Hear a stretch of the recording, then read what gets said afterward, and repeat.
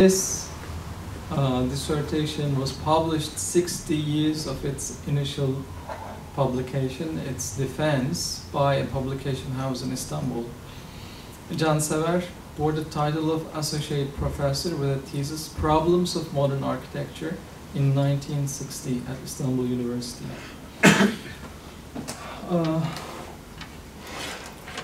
Well, I don't know if you had a chance to read the abstract prepared for this presentation.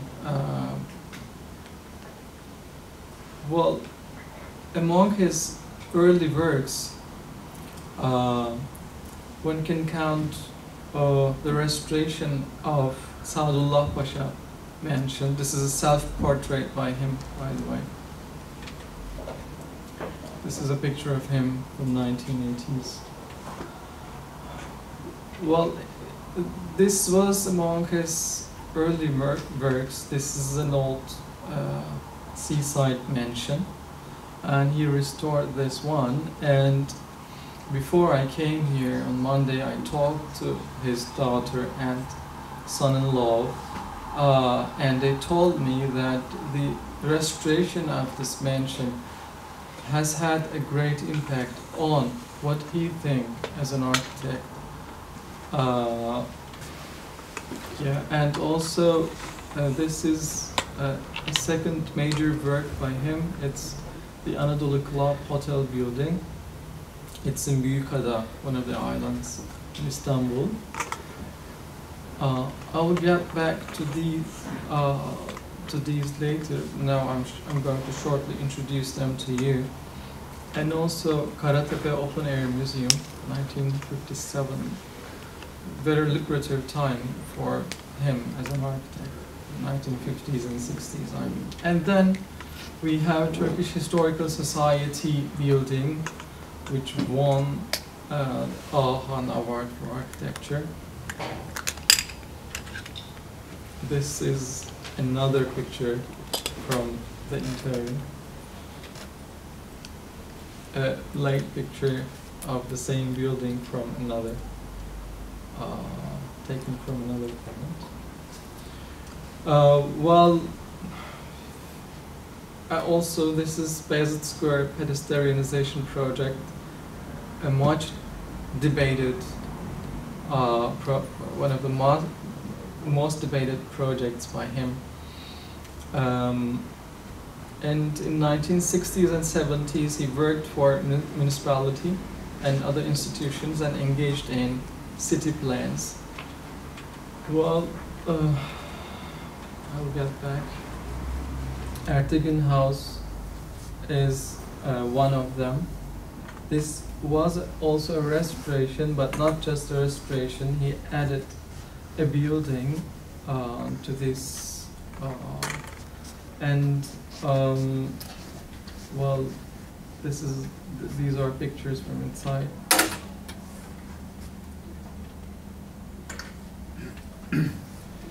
And this is another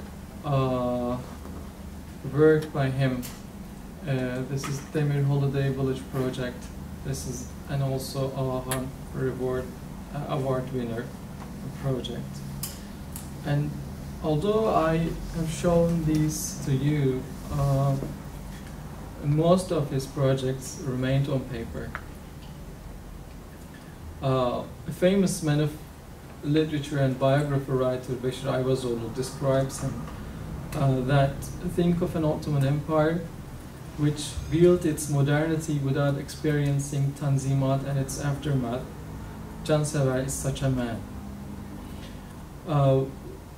Well, much of what we know about Cansever is mostly dated to what he has written, or what he has talked about in 1980s and 90s.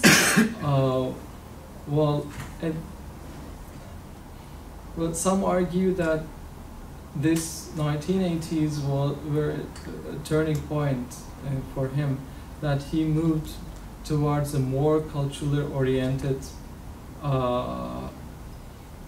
perspective But this was not just a perspective, this also influenced his choice of materials, architectural materials, in constructions. Well, a study by Halil İbrahim Düzenli notes that Cansever heavily used stones after this time. Well, maybe one should look at the psychology of the 1980s. Well, Ahan architecture reverts began at that time, and in Asia there were debates how to communicate with the past forms, how to use them in today's constructions. And also there is another point that Cansever's emphasis on culture and identity became more manifest in the 1980s, because this might be a reaction to the constructivist and postmodern attitudes in architecture. Well, he was already reading. I mean, well, this is a matter of debate whether Cansever really turned to culture and cultural forms and his own past after the 1980s. Some argue the other way around and say that, well, if you trace back the early works by Cansever, you can find the signs of tradition in his forms. Well, there is, I mean, it is not really easy to talk about Cansever because he is an academician and also an architect, and he extensively draws his ideas on some philosophers and other thinkers. Well, I mean, this can be seen in the early formations of his intellectual personality. During high school times, Cansever was reading the works by Ibn al-Arabi, Nietzsche, Goethe, and other Western and Eastern philosophers, and was trying to come up with something, a kind of synthesis maybe. Well, he is influenced from Ernst Dietz, and a famous Austrian scholar,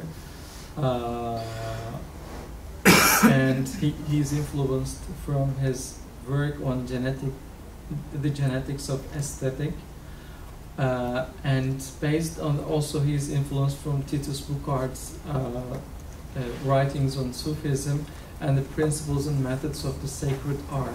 Well, he's going to refer a lot to this concept, the concept of sacred art, I mean. Well, based upon the idea of genetic aesthetics, I mean, he thought that there are different strata of existence, such as material, biological, spiritual, and moral. And there is the structure of the whole.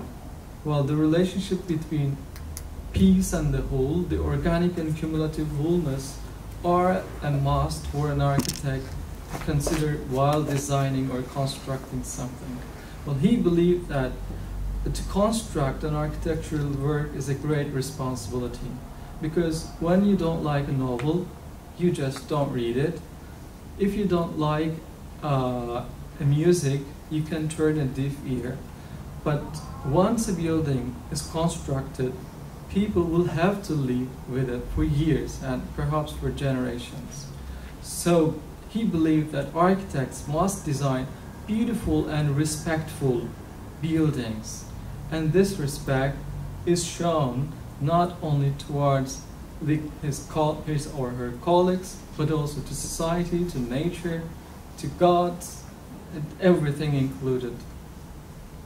Well, he believed that consciousness is a key for an architect. Human beings are rational actors with their deliberate choices. They drive meanings of their actions mostly from beliefs. And this can also be not on, doesn't necessarily have to be a belief, but also a traditional identity, also possible. Cansever had an endless optimism for the future, and he had a strong belief that ideas has precedence over actions. And this is the reason why, first of all, he thought that he had to, or somebody's had to educate architects first.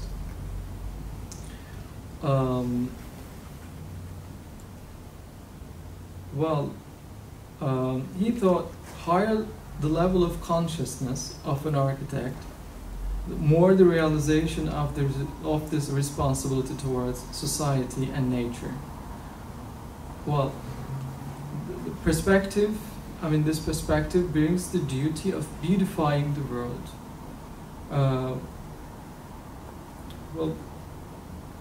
He says what turns human creators into human beings is the feeling of responsibility. While people, including architects, must realize that they are the pearl of creation, Eşref-i Mahluk, and because of that, this lays the burden of attentiveness to various strata of existence. Cansever opposes to the idea that Islam has bestowed something distinctive to architecture.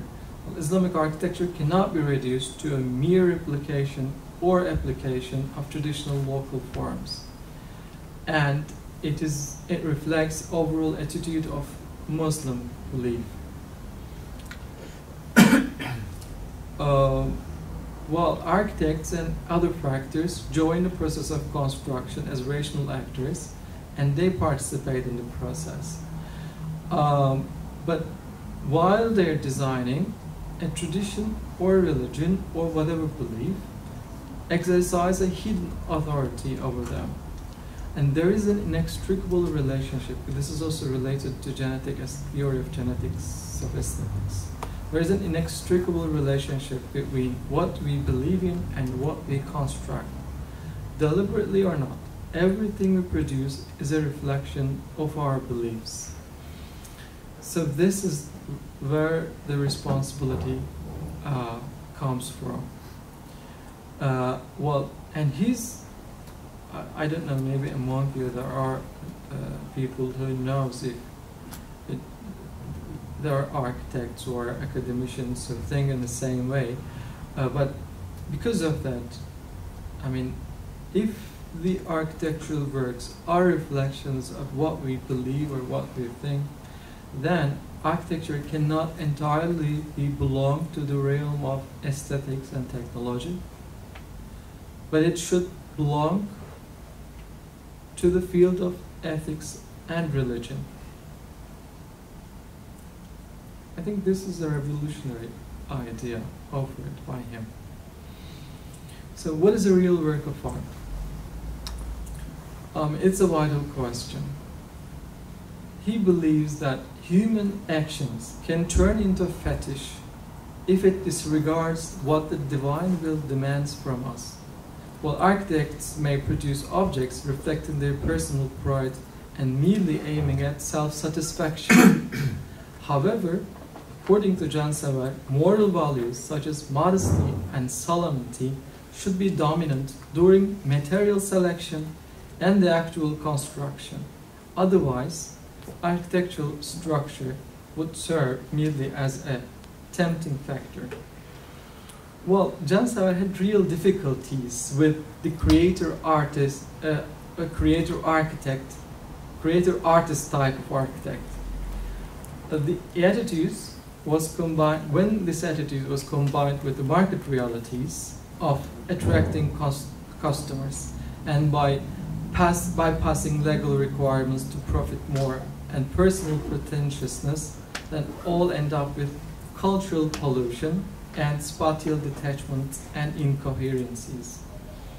Well, a true Islamic attitude would lead to listen to the voice of nature, that if you are able to truly understand the order of things God manufactured, Well, in an interview in 1996, Cansever talked about the Çukurova region that gives a yield for 3 times a year. The reason why he gave this example was that such a lucrative land was occupied with factories now polluting the environment and killing the possibility of farming there. Cansever finds it very un-Islamic and interprets this as a turning a deaf ear to nature.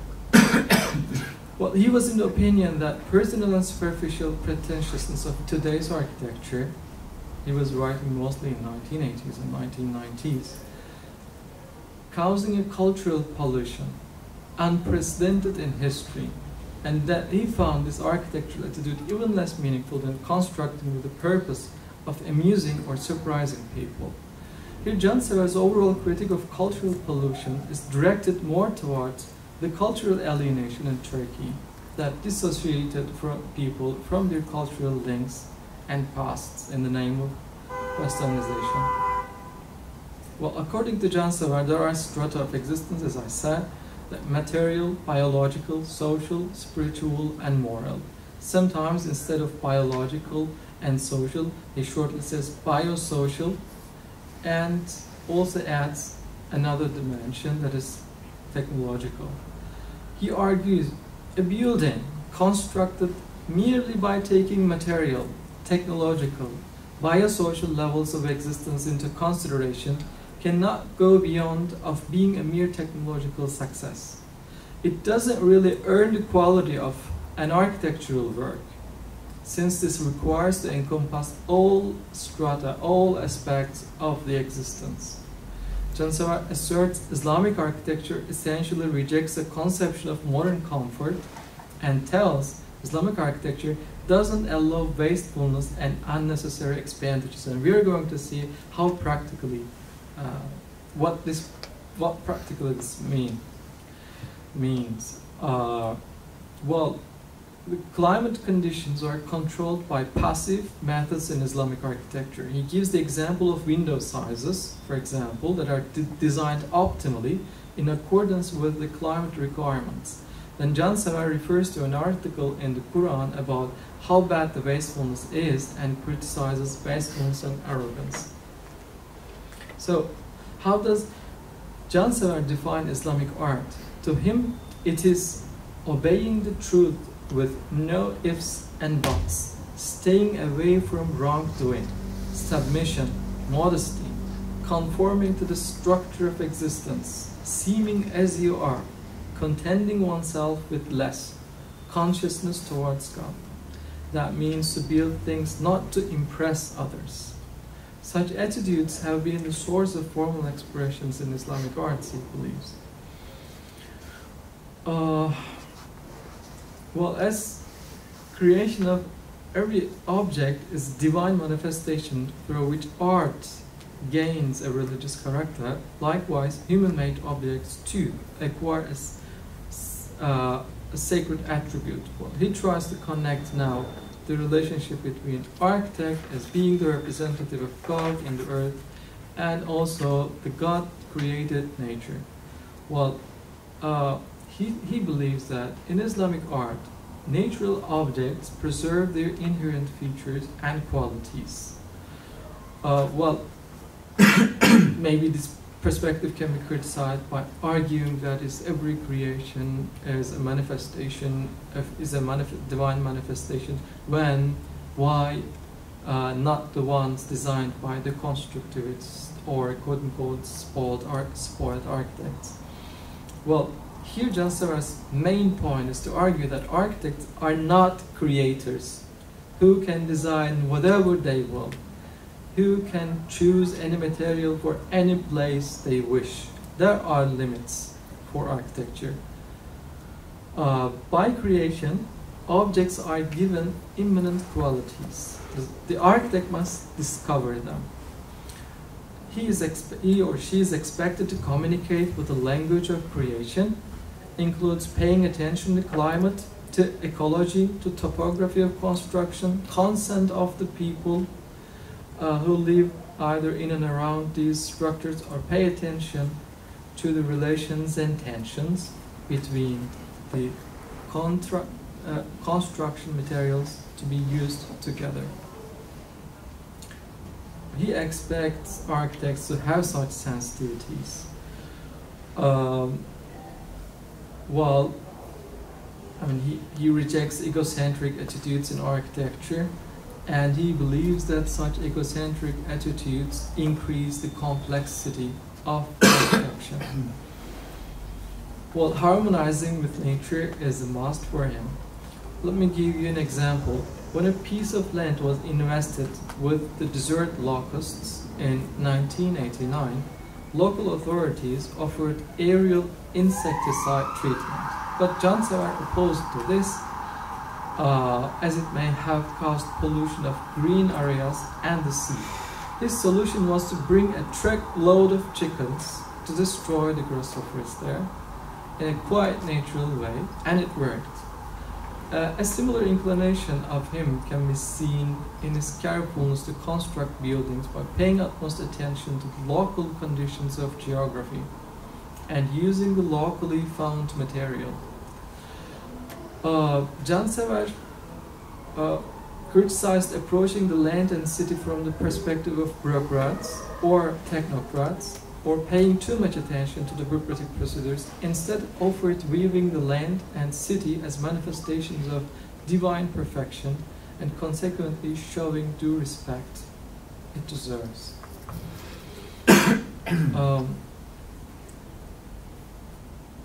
Another quote: Islamic architecture is movement in columns, has the clarity of finitude, modesty and naturalness in expression.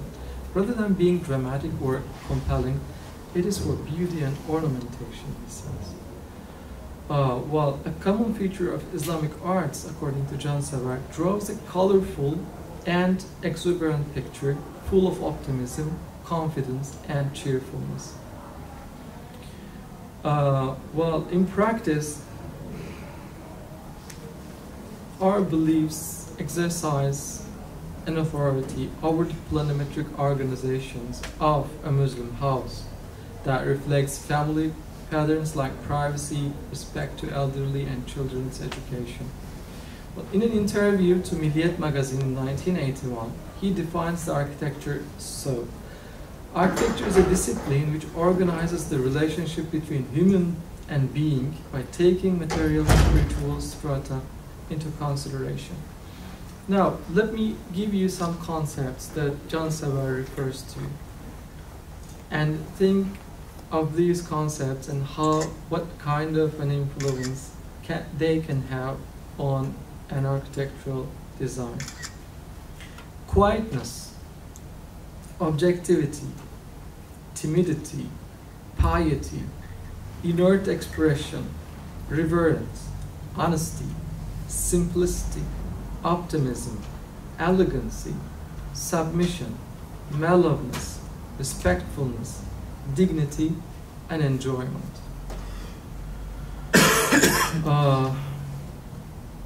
Well, the idea of architectonics is central in Cansever, how Cansever thinks and how he constructs, how he designs. Well, for example, in one of his works, the Demir Houses, he says that Demir Houses never claim to be a perfect architectural work from which nothing can be extracted and to which nothing can be added. It is built on a conception of totality. This is the Demir Houses.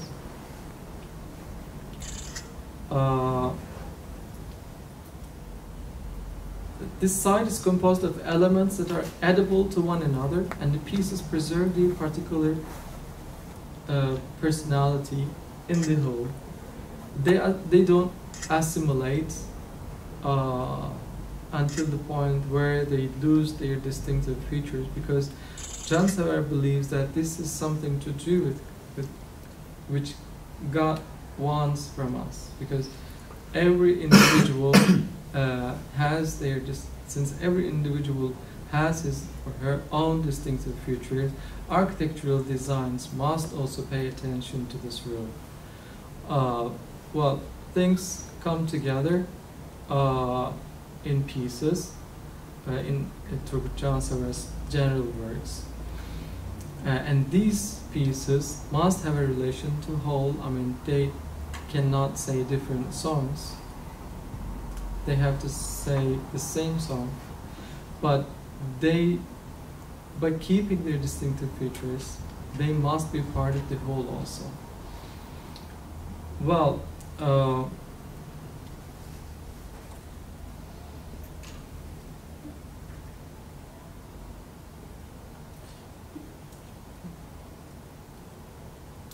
reflections of this idea, I mean, unity between piece and whole, we can see that there has to be a balance between century and locality, which means there has to be a flexibility in this relationship. And maybe because of that, Cansever criticized the absolute functionalism that become helpless when needs change in 20 or 30 years. Ottoman house, for example, was not designed as a work of art that is something complete or frozen, but something edible and extractable that doesn't change its beauty, but it can change its function. Well, I remember from my own experience that we have a 100-year-old house in our village, and this house is composed of rooms. Every one of these rooms called a house, because it's enough for a family to live in it, a small family. And there are places which deliberately left empty, and when it is needed, these places are filled with new rooms. And when the structure of family changes, then they can combine two rooms in one big room, or they can just divide them and make 3 rooms out of these 2. And this, Cansever thinks that this is the pattern how a mind operated.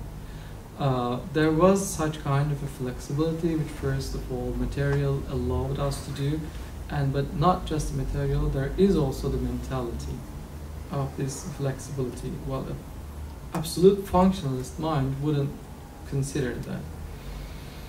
Well, from a perspective, what Cansever tried to do is to theorize the historical practice. Well, of course he's not a historian, and he is not looking for the historical facts, but he just wants to take good examples out of that.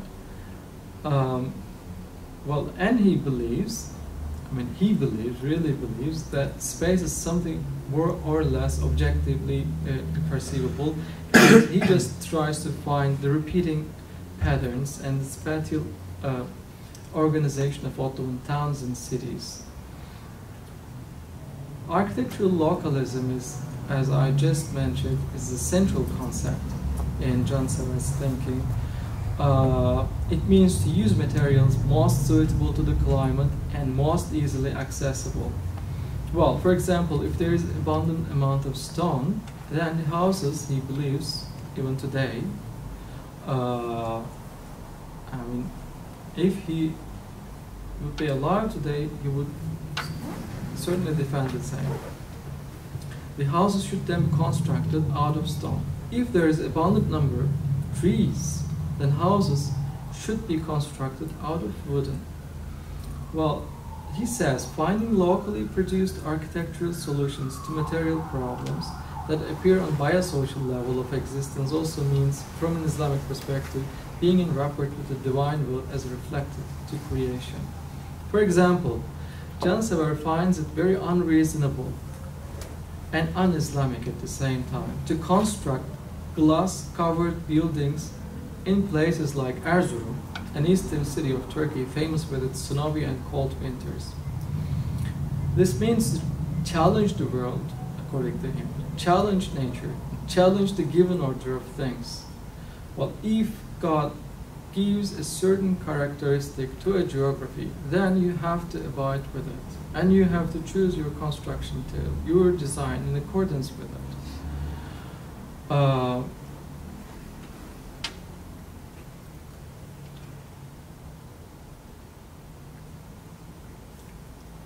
Bayezid Square is one of the important matters of discussion. Well, this is the Bayezid Square.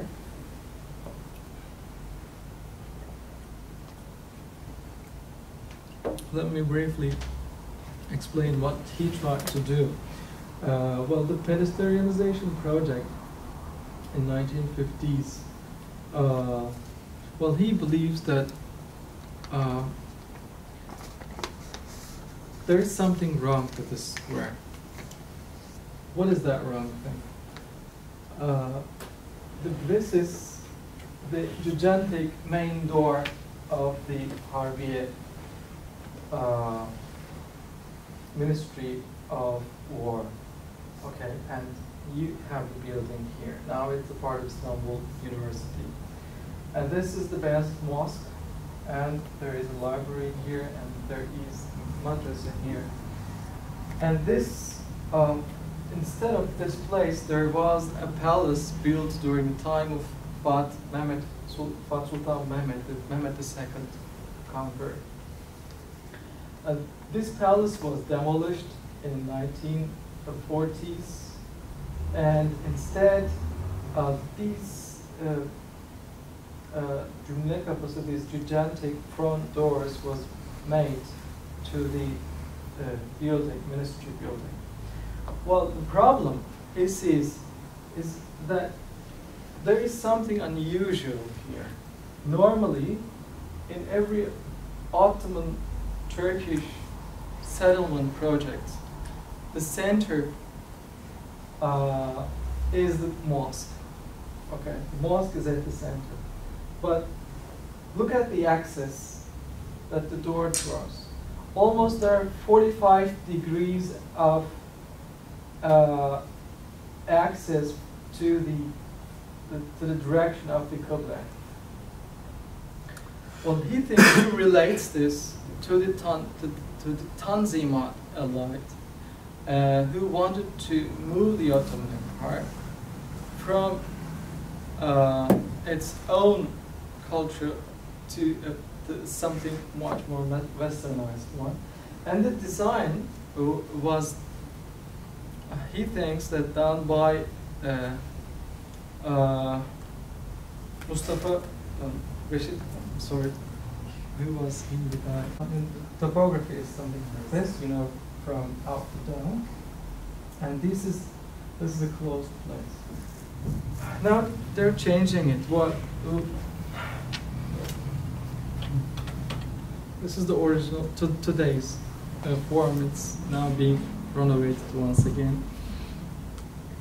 But this shows how Cansever's mind operates. Well, he believes that there is a culturally correct form of things which were applied in history, and the Tanzimat was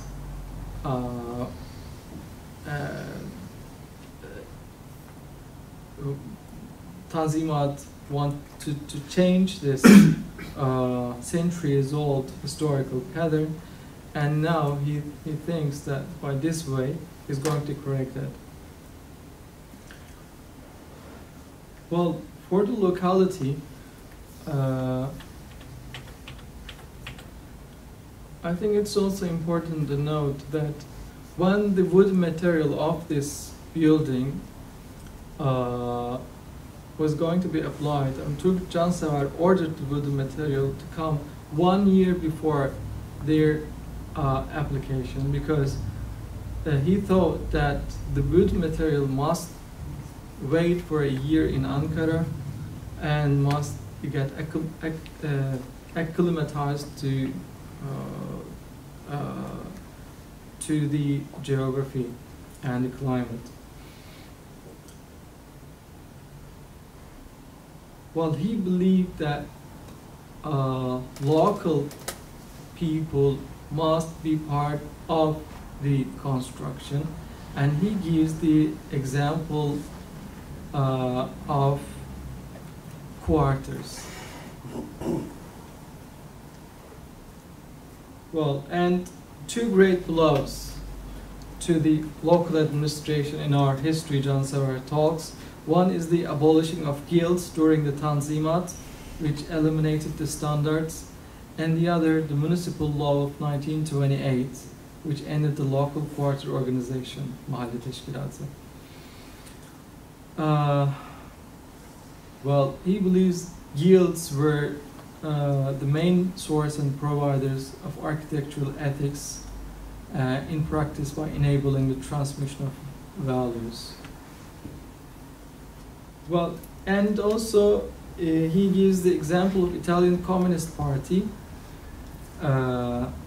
which both examined and applied the model of quarters in Albania. Well, what attracted the members of the Italian Communist Party was the ability of inhabitants of a quarter to make decisions about the fate of their quarters. Those of historians among you know very well how a quarter functioned in Ottoman history, how powerful, strong it was. Cansever's chief purpose was to criticize the extreme centralization of decision-making process during the Tanzimat. He was in favor of preserving autonomous character of quarters, while architectural solutions produced for localities must be taken locally and local demands must be put into consideration. Cansever, of course, is not against the existence of a central authority. He likes the idea of hierarchy, but he's against the disregarding of local demands and expectations. He expects locals to join the process of construction, as I said. For example, what he said for his project of Sivas Kaleardı Quarter. Now this project is on its way after many years, and we're going to see what's going to come out. Well, he says the main feature that determines the settlement pattern was the quarter and house that made of building groups to a form of collectivity in the quarter through preserving their individual features.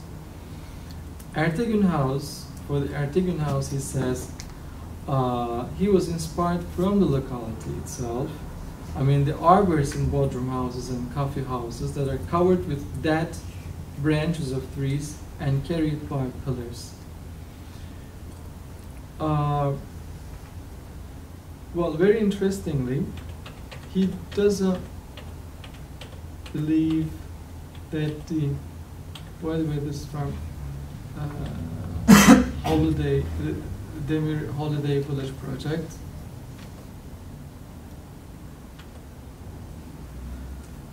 One of the most important things may be that these buildings,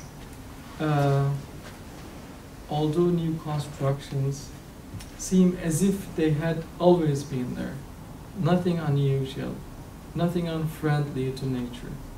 These are made up of stones, these are massive blocks, and part of, again, nature.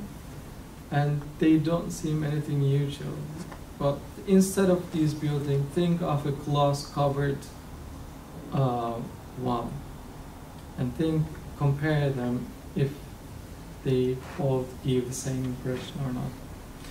Well, this is also related to Cansever's architectural localism, that he didn't believe a central dome mosques was a progressed forms of mosque buildings. And well, he speaks quite well of Bursa Ulu Cami's multiple dome dam.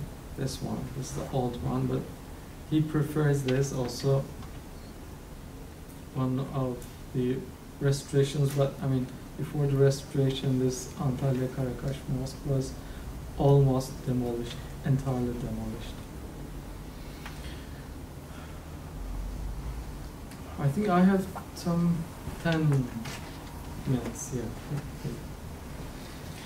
Well, he makes a lot of comparisons between East and West, and culture and mosque and cathedral.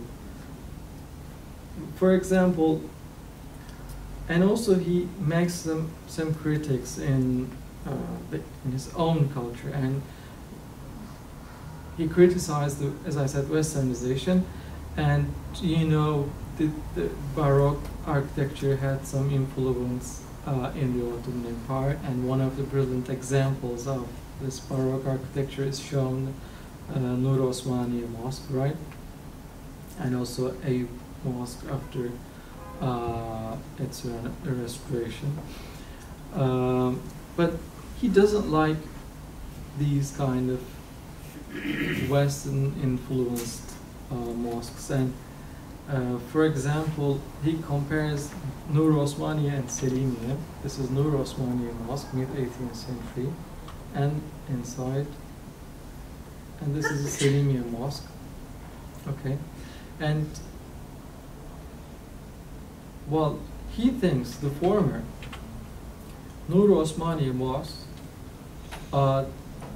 is designed to demonstrate the grandeur of load-bearing architectural elements. Look at the cows. I mean, look at the arches, and they are there with their masculinity, right? You can see them. But when you look at the Selimiye Mosque, you don't get the same impression, although this photograph is taken from a bit afar. So this, he says, when you look at the Selimiye Mosque, you see a quietness, inward, static, and thus respectful expression. But this tries to show the elements, how powerful the construction is. I think this is a major characteristic which influenced the Ottoman architecture of 18th and 19th centuries. And he compares mosque with a cathedral, for example, a local example. Well, he says, when you go into a mosque, the whole space is open to you, and you feel no pressure that leads you to a certain direction. But unlike this, when you go into a cathedral or a church, there is a hierarchy clearly established in the space itself, and when you go into a mosque or into a church or a cathedral, that space directs you to somewhere, specifically, definitely to somewhere. And but this is how different civilizations or cultures produce their spatial attitudes. Well, I need to emphasize that Islamic, in Cansever's terms, is not solely related to the text, but it is related to the inherent God-given feature of nature. Well, for example, a German or a Russian city can be more Islamic than a Turkish, Iranian, or an Egyptian city. On one occasion, he deemed Frankfurt, for example, a German city that was in total more than 20 million people, but in the form of sparse and distributed settlements, and whose upkeeping costs lower than Istanbul, thanks to primarily to the spatial feature. Very provocatively, he argues that Frankfurt an Islamic city, while Istanbul almost an infidel city because of this. Or he says Russian-made Istanbul-like houses are Islamic when compared to basalt houses of Anatolia. I mean, they are both equally Islamic. And when you think that Cansever distanced himself from Islamist political currents of the 1980s of Turkey, this is something important to keep in mind.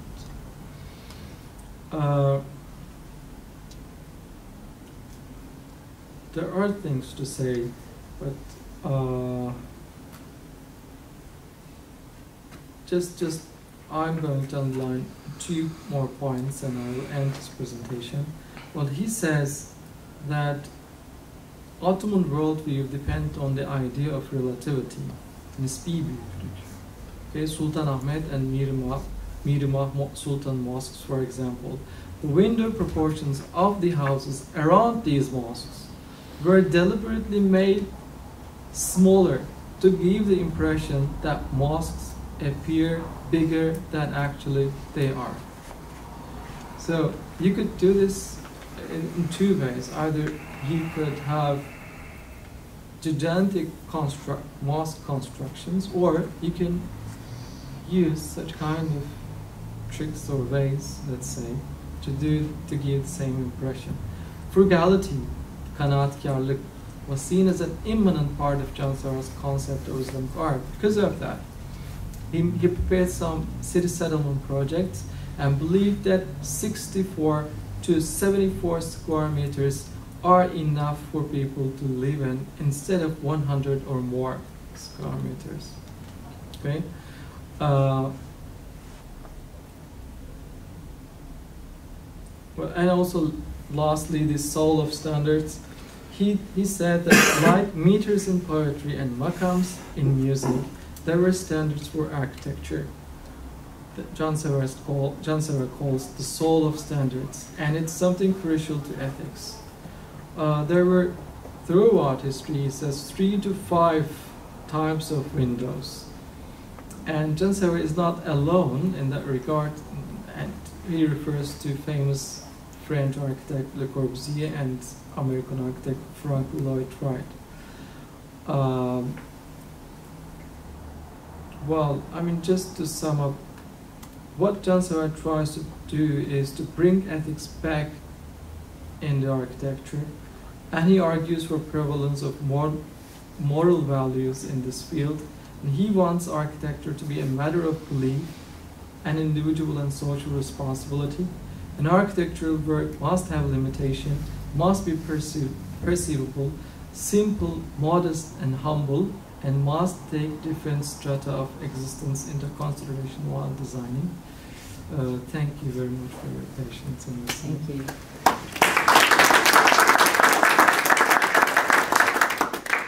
Dr. Yaslıçimen, thank you very much for your presentation.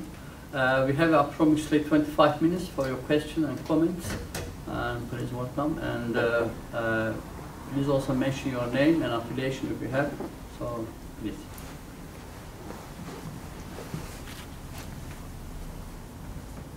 Question? Yes, please. Hello. This is Turgut from SOAS. My question is about the relationship between his projects and the practice of city planning in Turkey.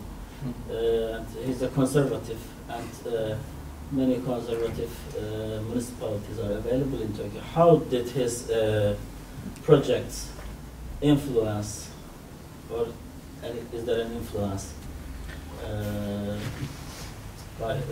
over the municipality, the actions of municipalities regarding the city planning?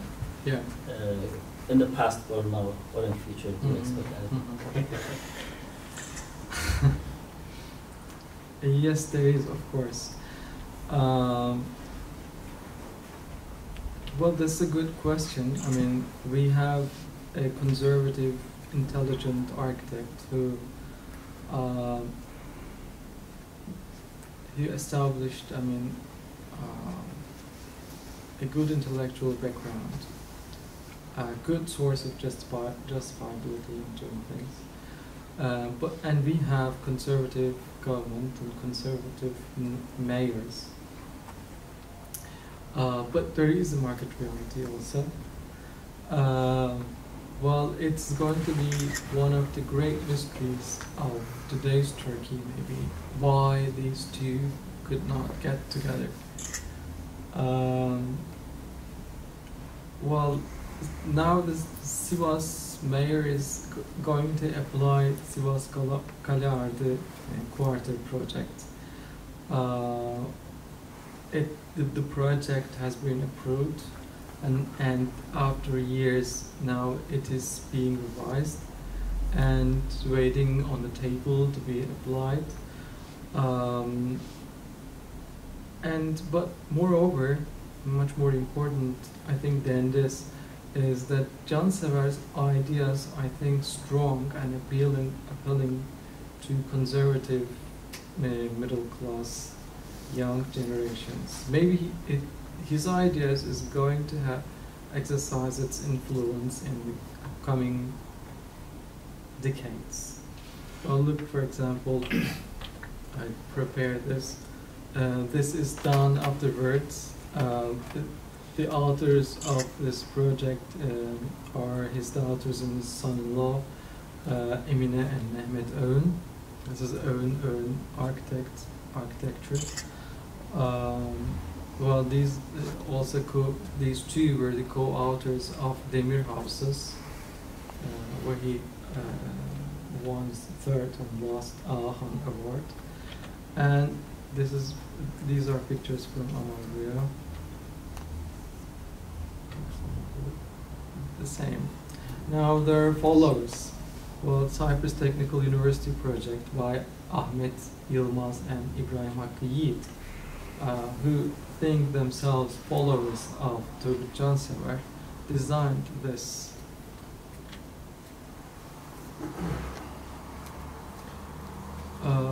Well, you can see clear influences, the eaves on the windows, or look at the construction density and the sparseness.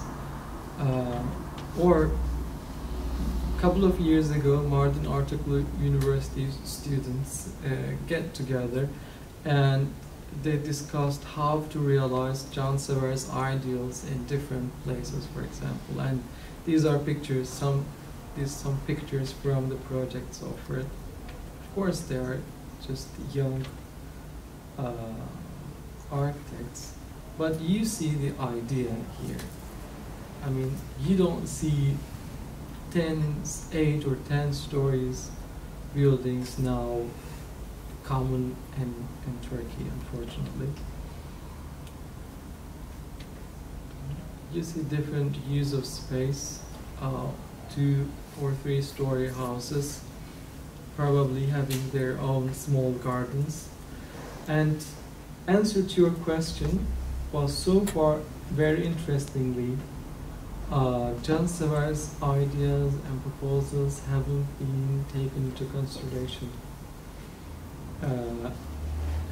Due respect was not paid, but he's certainly going to have an influence in futures coming architects. This is my hope and expectation also.